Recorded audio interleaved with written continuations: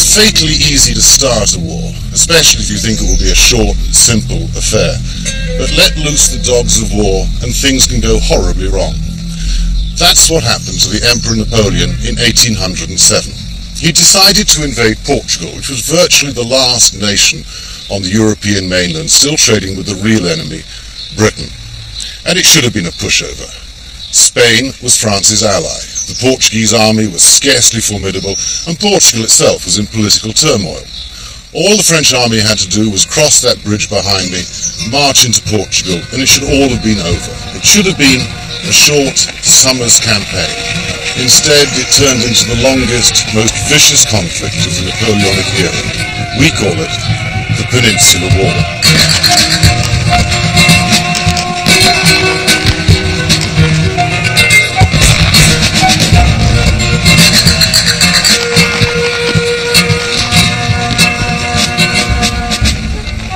Think of that war as a great British triumph, an heroic saga of redcoats and green jackets, of the Brown Bess and the Baker rifle. It's the era of Hornblower and Jack Aubrey. It is indeed the war that Richard Sharp fought. Yet what Sharp does, what I do, is to perpetuate a myth. The myth is that we won the war. We didn't. The Portuguese and the Spanish people turned Napoleon's occupation of their countries into a nightmare. The Spanish ulcer, the French called it. That Spanish affair Napoleon said on St. Helena is what killed him.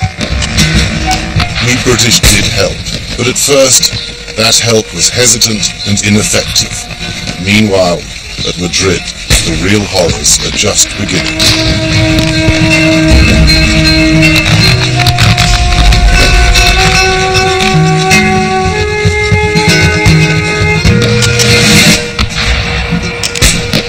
Millions of people all over the world have thrilled to the adventures of Richard Sharp, Bernard Cornwell's great fictional hero. This, though, is the story behind the swashbuckling of the romance. This is the true story of the Peninsular War, Sharp's War.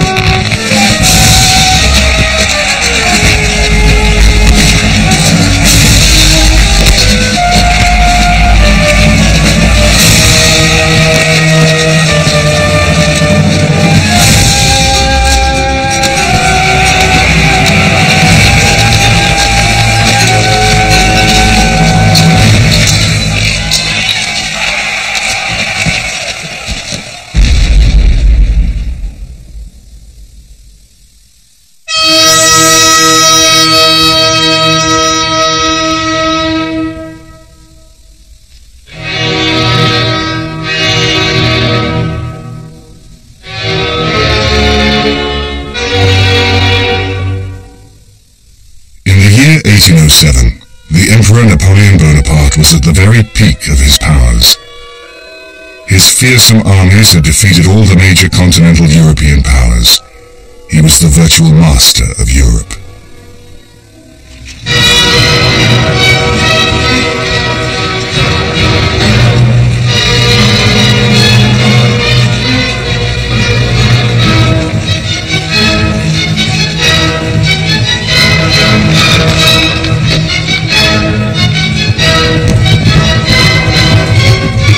By 1807, Napoleon had defeated Austria, Prussia, and Russia.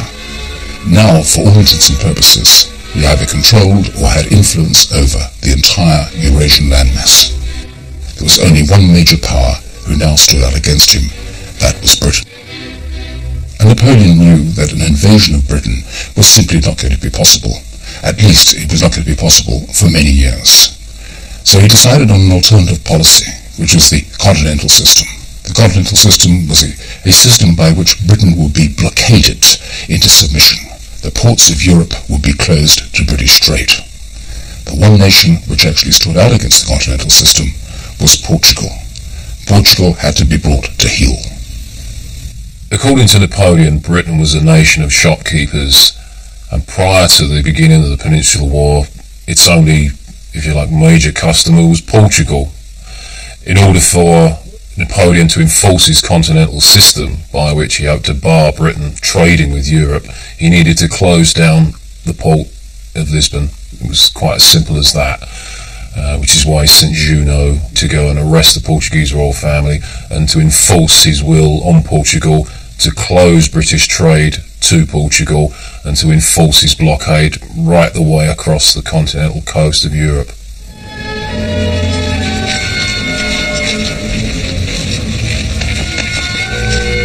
In October 1807, with the Corporation of Spain, Napoleon sent an army under General Jean-Andoche Junot to invade Portugal. The arduous march decimated the French army, but although they were severely weakened, they still occupied Lisbon on the 30th of November. Junot's practically bloodless and unopposed conquest of Portugal was made against the backdrop of ever-increasing political turmoil in Spain. The chief figure in Spain in 1808 was the royal favourite, Manuel de Godoy. One of the things he wanted to do was to strengthen Spain's military power so she could break away from France and stand on her own 2 feet.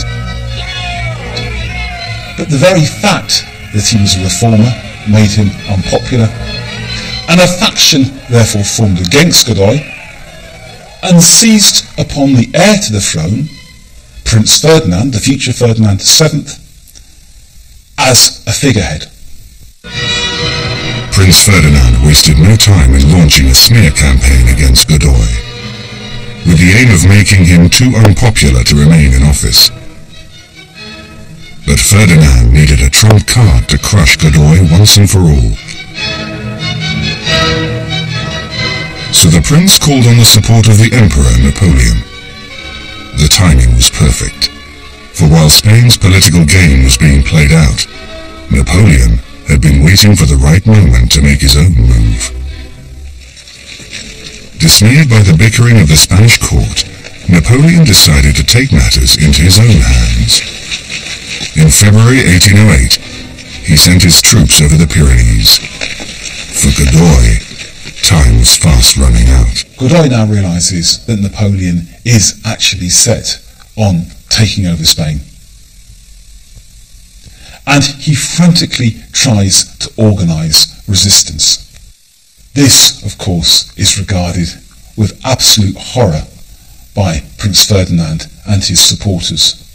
They realise that a breach with Napoleon could very well lead to the complete overthrow of the Bourbon monarchy. They therefore organise a coup.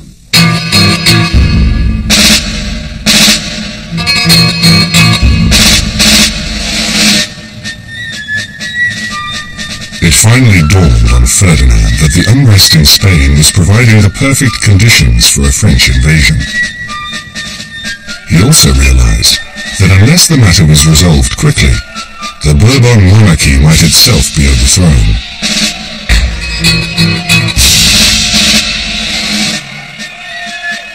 Godoy was arrested and imprisoned, much to the joy of the Spanish public, who were convinced by this time that he was the source of all Spain's evils.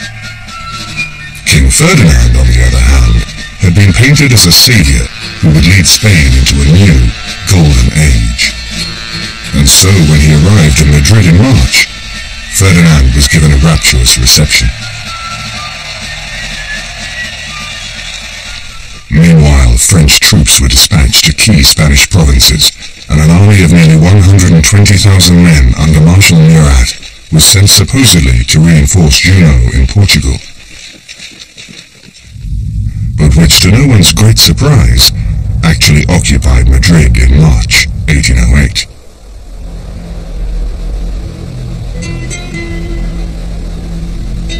But Napoleon had gravely misjudged the Spanish people. Unlike the rest of Europe, which had easily succumbed to the emperor's power, the French presence in Spain provoked fear, anger, and, more dangerously, an unquenchable desire for retribution. Napoleon got his first taste of what lay in store when the population of Madrid launched itself upon Marshal Murat's French garrison.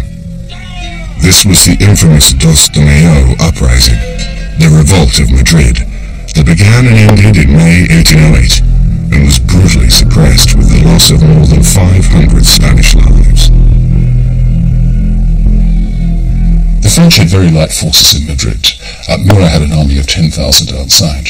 But what happened is that rumours began spreading throughout Madrid that the last of the Spanish royal family were being removed to France.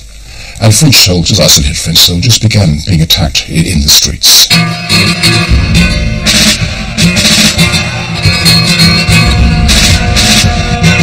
Then the French opened fire. There were a number of Spaniards killed. The Spaniards went back to their houses. They got hold of whatever weapons they could lay their hands on and opened fire on the French. When news got out to Murat that there was a revolt in the city, the French entered in force. They fought their way through the streets, gradually herding the insurgents into the center of the city, into the Puerta del Sol, and there took place a massacre. About 200 Spaniards were killed, another 300 were made prisoner, and those 300 were executed during the night.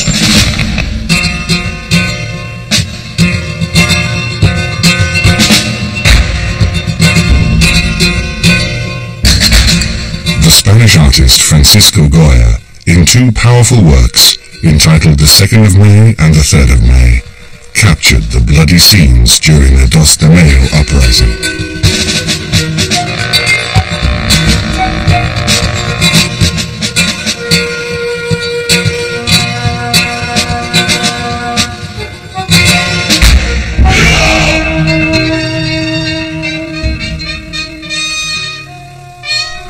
Even today, these momentous events are still commemorated and reenacted by the people of Madrid.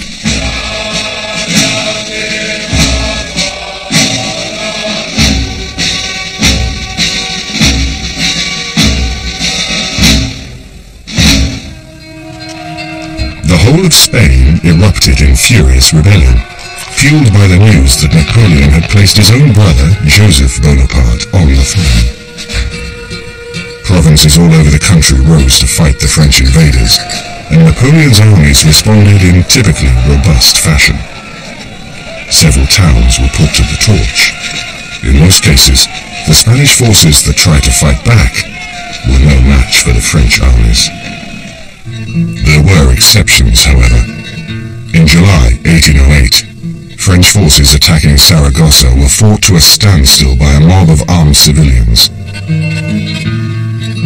Worse still, during the same month, the French general Dupont surrendered his entire army of nearly 20,000 men to a Spanish force under General Castañas at Bailén in Andalusia. Dupont's problem is that he was retreating from Cordoba. He had a very large baggage train which was full of loot from Cordoba, and he was caught in the worst possible way for an army to be caught. It was spread out in column, stretched over many, many miles, and Dupont's forces near Bailén ran into a roadblock. Now, Dupont fed his troops in piecemeal to try and break this roadblock. By the late afternoon, Dupont's men were short of ammunition, had not been able to break through. Spanish forces were closing in on his rear. A complete disaster for Dupont. He had no alternative but to seek an armistice.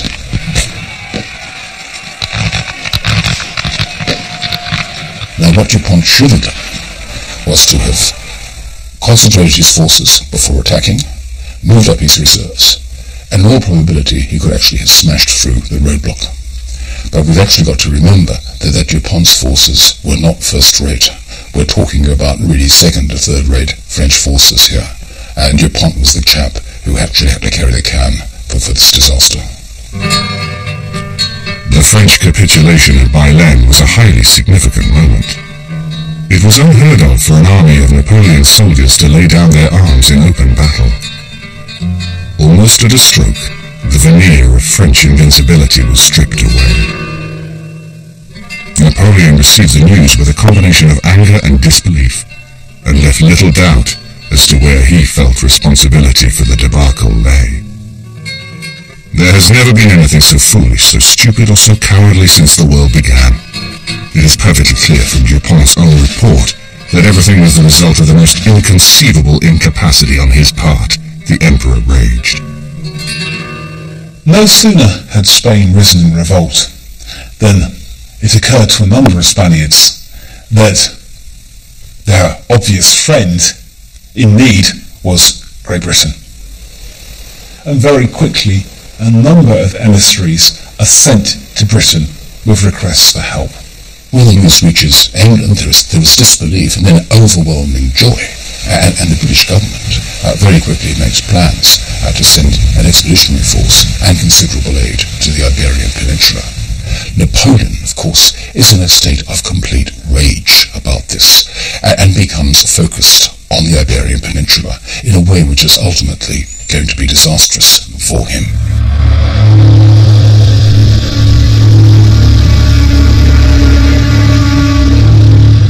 What made the Bailen campaign still more significant was the emergence of guerrilla warfare. Organized by the local authorities, bands of Spanish irregulars had harassed Dupont's communications with Madrid and unleashed a series of terrible atrocities. The effect on the Spanish is both good and bad.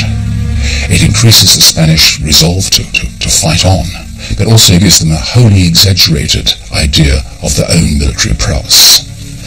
They believe that Dupont's army had in fact been a first-rate French army.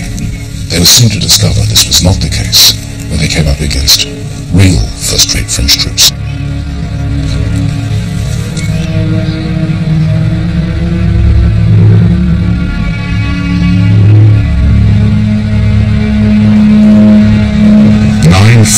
British troops were sent to the peninsula under the command of one of Britain's most talented generals. His name was Sir Arthur Wellesley, later to become the Duke of Wellington, and it was he who would become the dominant figure of the entire Peninsular War.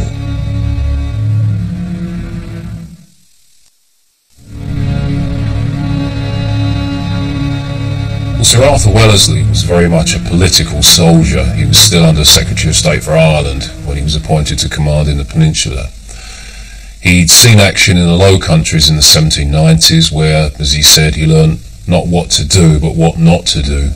He served with great distinction in India and was the victor of the Battle of Assaye in 1803 and was 24 years old when he was a lieutenant colonel. So it was a swift rise to his position, and would become, by the end of the Peninsular War, and certainly after Waterloo, one of the greatest soldiers we'd ever produced. Wellesley was a brilliant mathematician and also a gifted musician. He had a mind that operated like a computer. He could actually work out the rate of march and where a battalion could be within the next 15 or 20 minutes faster than anybody else could. His mind was just that much faster. The British Army landed at Mondego Bay in Portugal, some 80 miles south of Lisbon, on the 1st of August, 1808. 2 weeks later, it was in action against the French at Roliça. The Battle of Roliça was a small affair, particularly when compared to the bloodbaths to come. But it demonstrated to the French that the British army were willing and more than able to fight. Wellesley's army defeated the French in a very, very small, by later standards, a skirmish at Roliça on the 17th of August 1808. The French there under Delaborde, outnumbered, massively outnumbered, were easily driven from their position.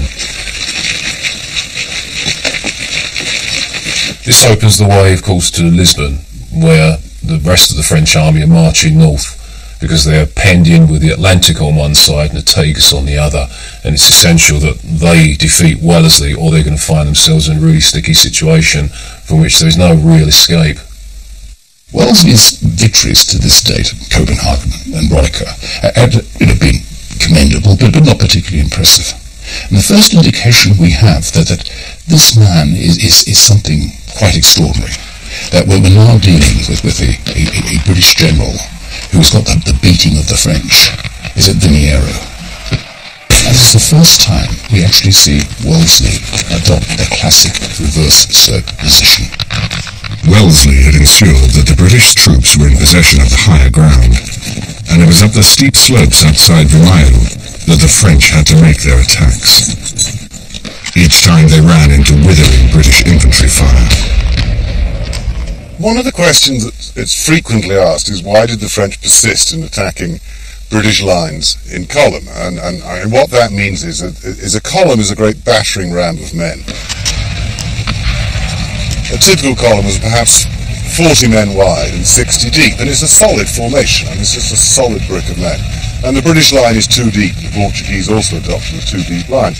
Now what that means is that, 40 by 60 men, only the guys in the front rank can use their muskets, 40 muskets, and a few guys down the side files. Whereas everybody in the British line, 500, 600, 700 men can use their muskets. And it's obvious that the British line is going to collapse the column with sheer firepower. So why did they do it? I think the real answer is it's the only formation the French know that will break through enemy armies, and of course they were not used to fighting British infantry, and British infantry was ideally suited to defeat the column. There is no doubt that at the time, British infantry in the hands of a fine commander such as Wellesley was superior to their French counterparts. John Mills of the Coldstream Guards, writing at the time, said that for 365 days in a year, a French soldier is better than a British soldier. He said, our movements to theirs are like dung carts to mail coaches, but when it came to the crunch on the battlefield, we beat them every time. This was not necessarily a tribute to their individual qualities. It was a tribute to the disciplinary system which had been imposed on this army, which had actually taken this ragtag collection, often the sweepings of the slums of London and Manchester and the growing industrial cities. And it was this draconian disciplinary system which actually gave the British their coherence under fire. Now individually, the British soldier was probably a worse man than the French soldier. He was probably less capable of looking after himself than the French soldier. But when it came to actually standing in line on a battlefield, the British soldier was more afraid of his own non-commissioned officers and his own officers than he was of the French.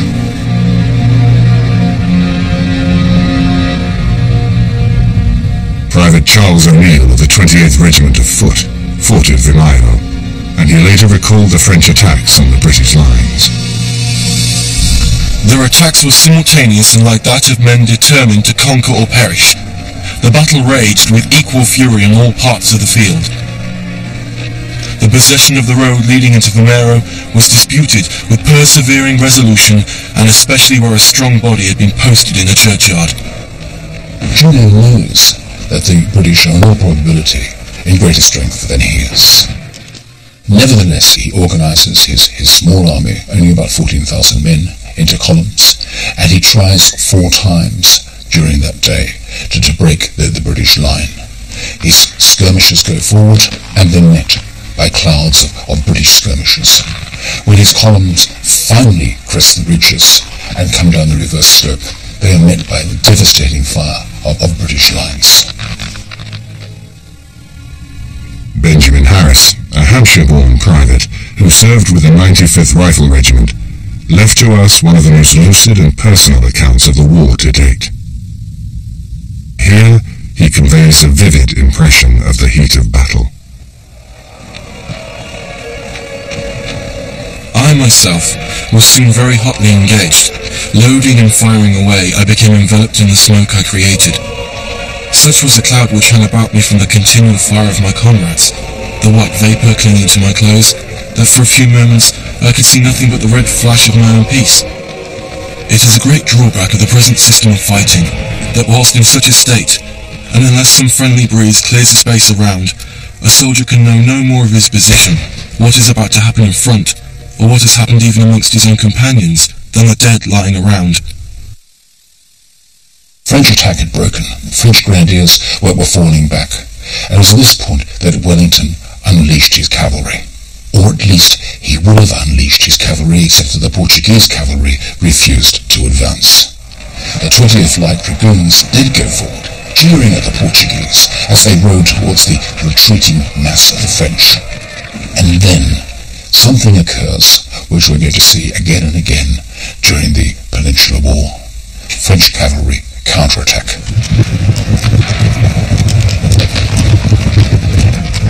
They catch the 20th Light Dragoons in a completely disorganized and scattered state. They got overexcited with themselves and charged right into the midst of the French infantry, were cut off and were pretty badly cut up.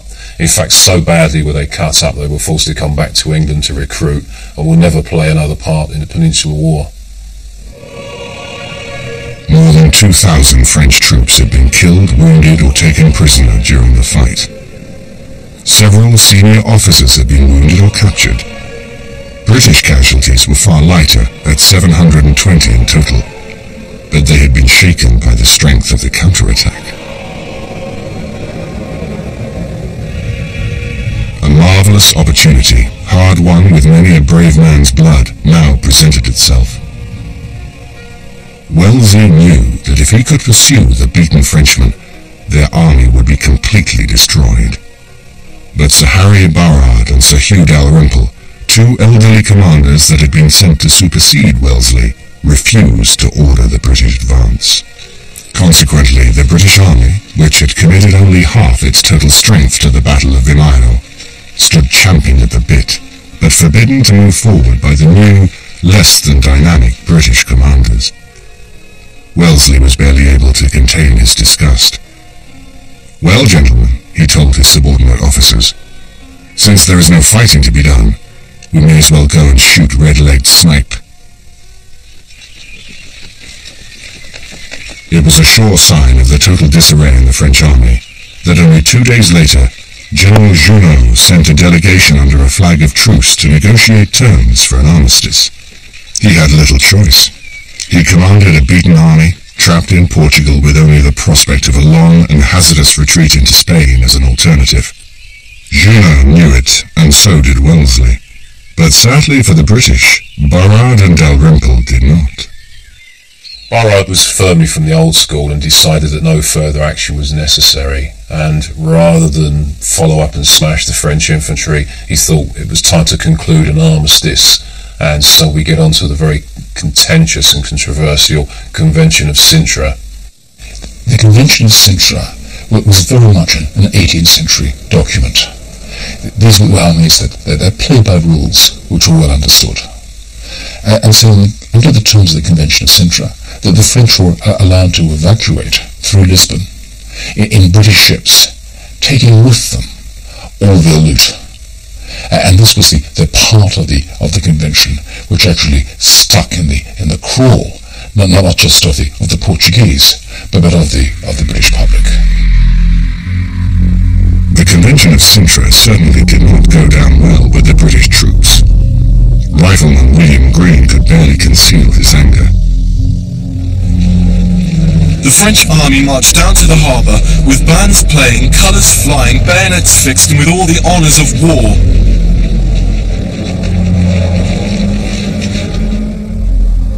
Although the Convention of Sintra rid Portugal of the French at the stroke of a pen, the agreement caused public outrage at home. Such was the furore that all three commanders, Barrard, Dalrymple and Wellesley, were recalled and invited to explain themselves. As a result, Barrard and Dalrymple were shunted off into the backwaters of military life, and Wellesley, while being cleared of all blame, returned to his political career. Command of the British Army in the Peninsula was left in the hands of the experienced Sir John Moore. Sir John Moore is the sort of lost hero of the early 19th century, a soldier's soldier. He began his career, in fact, in the American Revolution. He was present in an extraordinary battle called Penobscot Bay, where 300 British troops, he was a lieutenant there, defeated an army of 10,000 sent by the Commonwealth of Massachusetts. But of course what really made him famous was training the Light Division. He's renowned for his work in the training of light infantry, which he carried out down at Shorncliffe in Kent, and really laid the foundations for Robert Crawford's Light Brigade and his Light Division. His reformations in terms of the interior economy and discipline of the British Army still exist, and he's done legendary work. Very caring soldier, in many ways a softer approach to everything than Sir Arthur Wellesley ever did. Moore was a man of the Enlightenment, and Moore actually believed that human beings were perfectible. And he had this grand idea that the British soldier, taken from very, very unpromising material, could actually be perfected. He could be trained, he could be educated, and this could be done by appealing to the man's sense of honour, to his better feelings. And that became the basis of Moore's system of training. Fine soldier though he was, the task ahead for Moore was a difficult one. His orders simply called for him to take his men into Spain, where he was to defeat Napoleon's armies and push them out of the country. To help him achieve this, Moore was ordered to cooperate with the many Spanish juntas that had sprung up in defense of their country. Under these difficult circumstances, and with no overall plan agreed with his Spanish allies, Moore began his march from Lisbon on the 26th of October, 1808. The government ordered him to put his troops on ships, to sail them up the coast to La Coruña, to the province of Galicia in the northwest of Spain, to concentrate his forces and wait to see what happened. Moore, however, would have none of this. He was itching for glory. He didn't want to take his troops on a long diversion to the north. Instead of obeying orders from London, he marched directly for the heart of Spain. So John Moore's plan when he left Lisbon was to march into Spain from Portugal, marching north of Madrid in the direction of Burgos. Now, by doing that, of course, he was threatening French communications with France. He hoped that by doing this, the French would march north from Madrid to tackle him. That would give the people of Madrid time to defend themselves and get themselves into some sort of order. There has been no reconnaissance of the routes. Intelligence is extremely faulty. His artillery, his cavalry and his infantry have to advance on separate routes. Moore thus takes enormous risk. He violates one of the fundamental principles of war, separating his forces in this way. Nevertheless, he is lucky and eventually manages to assemble his forces in the general area of Salamanca.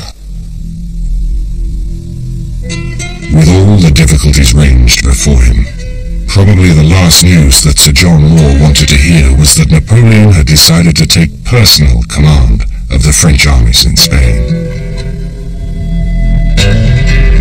He arrived in Spain on the 4th of November 1808 with his best marshals, including Ney and Soult, and lost little time in making his presence felt. Within 10 days, French forces were at Valladolid, having swept all Spanish resistance away as they raced towards Madrid. The cliché, of course, is that Napoleon was worth 40,000 men on the battlefield. The minute Napoleon was in a theatre, morale just soared, and Napoleon was like a tonic to the French armies. But additionally, and even more importantly, was the fact that Napoleon imposed command and control on these feuding marshals, these feuding generals who had been messing up this campaign. Now Napoleon was there, things were going to happen. While Napoleon was making these rapid gains, Sir John Moore had arrived at Salamanca. The march had been exhausting, as Rifleman Harris remembered.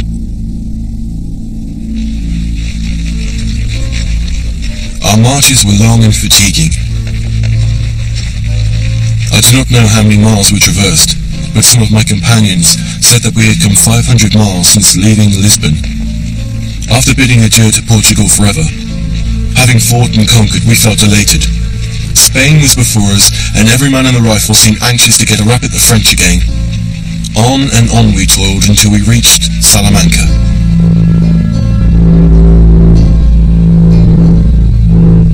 It was not until the end of the month that Moore learned of the extent of Napoleon's victories. The Spanish forces had, for the most part, crumbled before the French army, and no help could be expected from them. Their sufferings had been terrible. Many Spanish Spanish soldiers had been killed, wounded, or taken prisoner, whilst the remainder were starving and disease-ridden. Madrid had not yet fallen, and in the hope of reviving Spanish resistance, Moore resolved to advance on Napoleon's communications at Old Castile. It was on Christmas Eve that Moore finally learned of his perilous situation, and only then by way of a captured dispatch. Madrid had fallen anyway, and Napoleon's imperial army had braved the deep snows of the Guadarrama Pass and was heading directly for Moore's army. He was outnumbered by nearly 3 to 1. The situation that Moore found himself in at the end of 1808 was just about as perilous as any British commander has ever been in. If he were to try and fight it out with the French, advance deeper into Spain, he was almost certainly going to lose his army. And this, after all, was the only expeditionary force that Britain had at the time. There were really only 2 lines of retreat. One was to the southwest, towards Lisbon, but he had a very good idea that the French were already athwart that line of retreat, and that he probably wouldn't make it.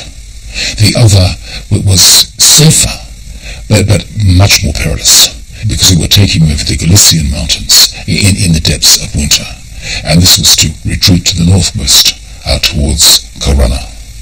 The only option really was to march north back to Vigo and to Corunna, where he'd already deposited vaults of supplies along the route, and hope for the best. It was simple as that. He really didn't have many options as the campaign began to cave on him at a very, very quick rate. So began a momentous episode in British military history, when Sir John Moore ordered the retreat to Corunna in the northwest of Spain.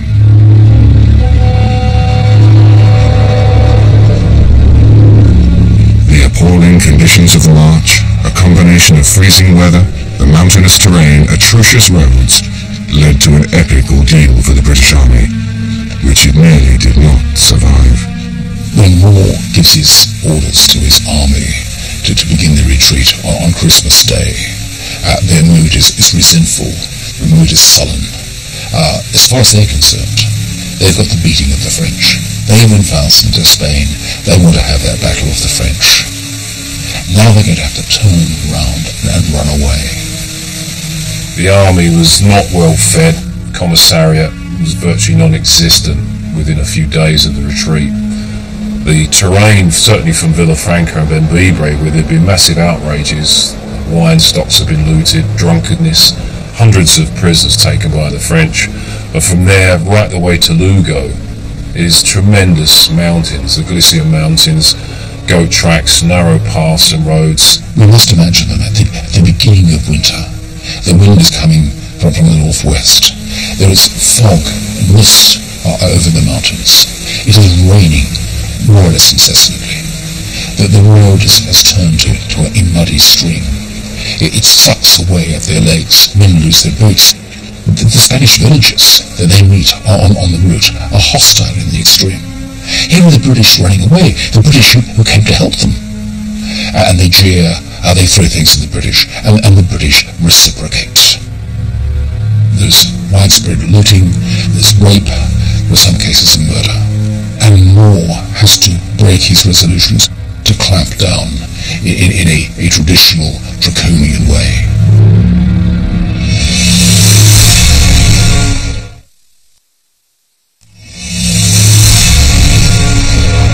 The British Army at that time was famed for its iron discipline, and harsh punishment was meted out to those who fell out of line. But Moore's army was inexperienced, with fewer than half of the 35 battalions of infantry having had any real battle experience. What these men went through would have tested an army of veterans, let alone the relatively raw soldiers who struggled to escape Napoleon. The shadow of the lash hung over all those who erred. One brigade commander, General Robert Crawford, known as Black Bob, was a notorious disciplinarian who was determined not to allow order to break down despite the shocking weather conditions and hardships faced by the men. Rifleman Harris tells of how he had men flogged, one receiving 300 lashes as his wife watched on.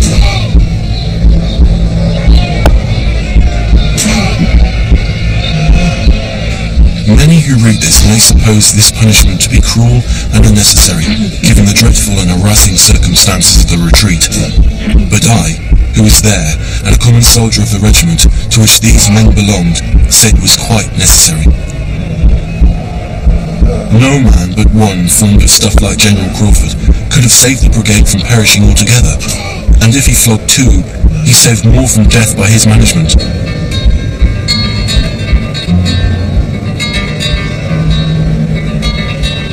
I detest the sight of the lash, but I am quite convinced the British Army can never go without it. These events taught us the necessity of such measures. The stories of that retreat, I mean, the women, the soldiers' women falling out and freezing to death beside the road, and the French always coming on, and behind them this thin line of green jackets and redcoats who somehow hold them off and hold them off and hold them off. And of course, there's the wonderful story of the redcoats getting into this town which is full of booze, and they all get drunk as lords. And the officers next morning going around trying to get them on their feet. Some officers are probably drunk as well, and kicking them, booting them, getting them up, stumbling on. Until, of course, they finally get to Corunna, turn around and inflict this huge defeat on the French. But it's not a glorious moment of British history, even though we try to celebrate it as like another Dunkirk. That Moore's frozen, exhausted army ever reached Corunna at all was thanks in great part to the brave rearguard actions fought by the Light Brigade under Brigadier General Crawford and Major General Paget. They heroically beat off all attempts by the French to destroy the rear positions of the British force. Without them, many more would have died on the terrible retreat to Corunna. Moore and his troops finally arrived at the port of Corunna on the 11th of January 1809, with French forces in hot pursuit. Moore now hoped to find that ships, which had been ordered up from Vigo, were waiting in the harbour to evacuate his battered troops. They were not there. But now fortune took a hand. Napoleon had by now returned to France, as a fresh crisis threatened his position in Central Europe. The job of finishing off what Napoleon considered an already beaten British army, he left to Marshal Soult.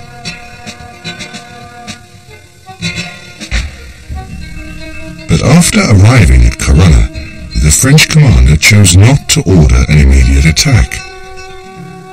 Instead, he spent nearly 2 days deploying his troops, and while he did so, the British ships arrived. Moore used the unexpected respite to begin a steady evacuation of the army back to Britain. Despite the conditions on the retreat to Corunna, which were terrible, the British soldiers retreating, very few of them with shoes, their feet are bleeding, they're in a riot state, but they were galvanised very quickly at the prospect of an action at the gates of Corunna.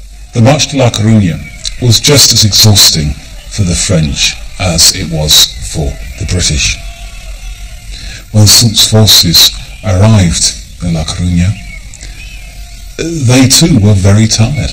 They were in no fit state for a fight. And so in consequence there was a delay of several days. It gives Moore enough time to organise his rear guard into defensive positions and begin the embarkation. In fact, at one point in the morning of the 16th of January, Moore is becoming overconfident. And he actually says, within earshot of a number of his officers, a few more hours and we shall be away. At that point, Soult attacks.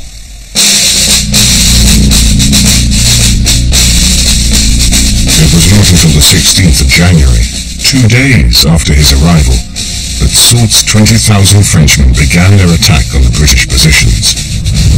The Battle of Corunna was finally underway. Soult believed that he could actually drive right through the British lines and into Corunna and take the town. His first attack was actually stopped by intense British fire. And so he goes left flanking. He moves off to the west, and he runs into 2 reserve divisions under General Edward Paget. And the shock of this is so great that the French begin to retire. And so instead of the British fighting a defensive battle to hold Corunna, suddenly the French are retreating. The main action ebbed and flowed around the village of Elvenia, which was taken, retaken, taken again, and then retaken by Moore's troops. And of course it was during one of these actions, when he was bringing forward the guards and Highlanders, that he was struck by a cannonball which lifted him out of the saddle and gave him a mortal wound in his shoulder. As the Battle of Corunna raged, Sir John Moore was, as usual, at the forefront of the action, riding to every British position on the battlefield, directing the battle and encouraging his men. This was, however, to be Sir John Moore's last battle. Charles O'Neill remembered the scene as he received his mortal wound. Sir John Moore, who was earnestly watching the result of the battle in the village of Elvenia, received his death wound. A spent cannonball struck him on his breast. The shock threw him from his horse with violence, but he rose again in sitting posture, his countenance unchanged, and betraying no signs of pain. Then was seen the dreadful nature of his hurt.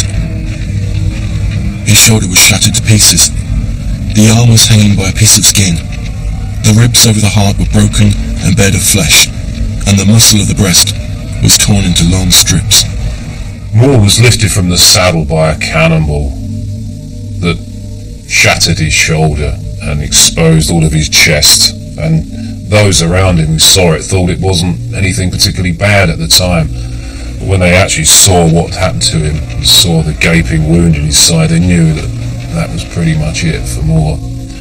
But as he was carried off, he had the satisfaction of knowing that his troops swept the French out of Elvenia at all various points and were driven back, and this would allow the British troops long enough to get away.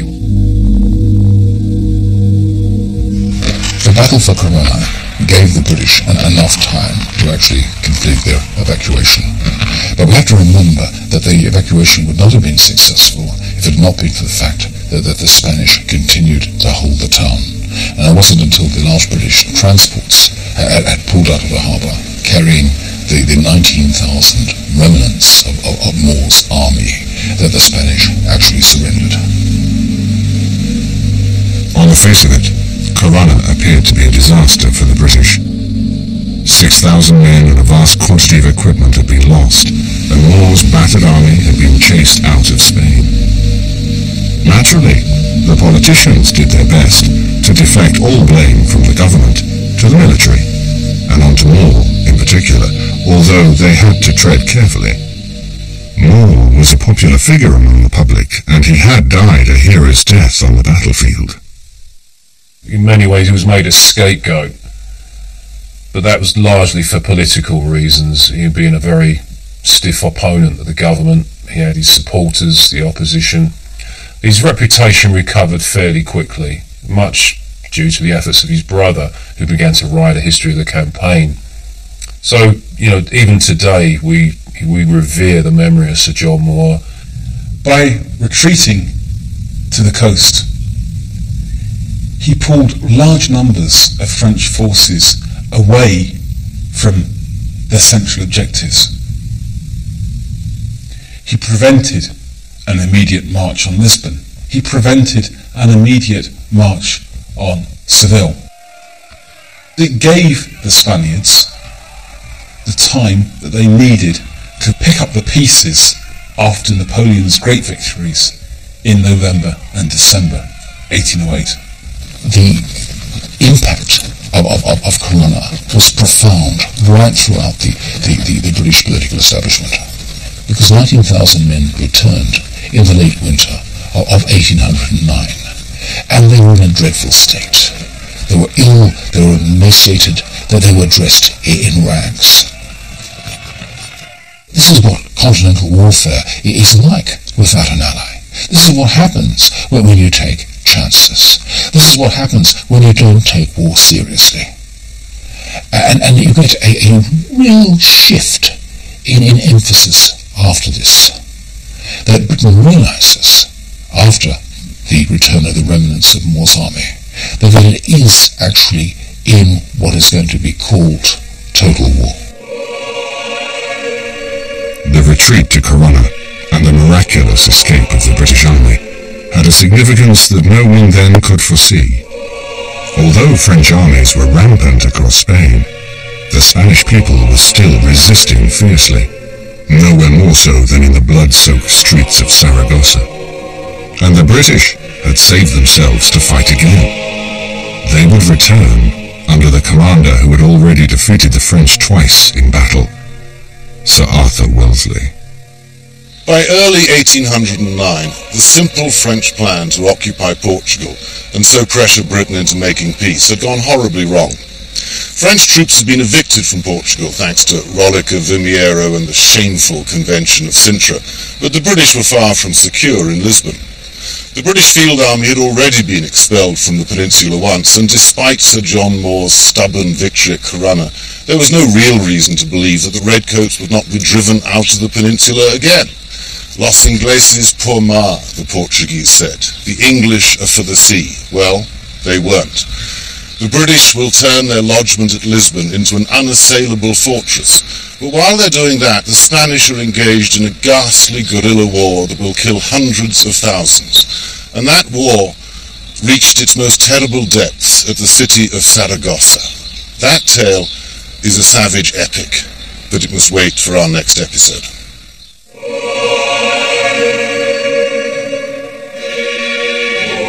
Sharp's War continues at the same time, 9 o'clock next Saturday evening. After the break, two waves of armies sweep towards the Holy Land in a surge of religious fervour as we begin the spectacular recreation of the medieval Crusades.